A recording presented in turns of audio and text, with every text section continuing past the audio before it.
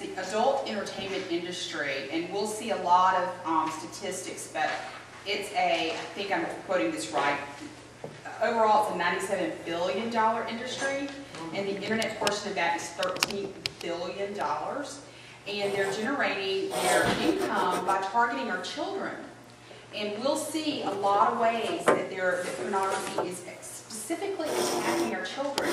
And now we just don't have the computer to be concerned about. We've got cell phones. A lot of children have internet on their cell phones. And maybe you have not given your child a cell phone, or you've not activated internet on your child's cell phone, but their friends have it. So this is information that you need to be sharing to make sure all children are protected. We've also got these gaming devices. They are online playing. There's so much pornography embedded in these games that are just like the movies. You go to a PG-13 movie hoping it's going to be decent for your family, and you're horrified.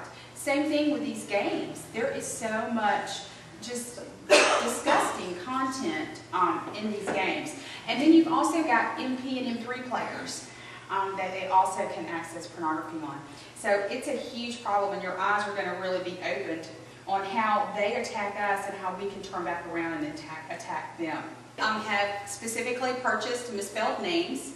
One of the most tragic that I have found in teaching this is that Facebook is a very popular social networking site for our youth. And if you go to Facebook, it is the worst XXX porn you have ever seen in your life. And you think about how many children are accidentally misspelling that and stumbling across that. The images that it put in my head took me probably a good month, and I would just say, Satan, get behind me. I just can't think about it, because it imprints, and it'll talk about, our class will talk a lot about what actually physically happens when you're exposed to pornography.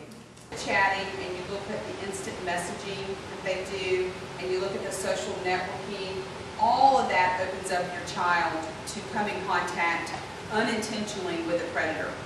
And they'll talk about this, but it's so interesting how now Facebook is so popular that a friend refers a friend that refers a friend. When you think about it, you get out so many layers, you don't actually know who that person is that you're communicating with. So even as an adult, kind of think about how this can apply to your own life online, and then how you can implement it for your children. Because I want to be safe too. I don't want someone to try to abduct me, not knowing who I am or what. We have all got to be very careful, and I don't want to be exposed to something that's going to imprint in my mind and have to get it out. So AOL has a great parental control site that you can go to.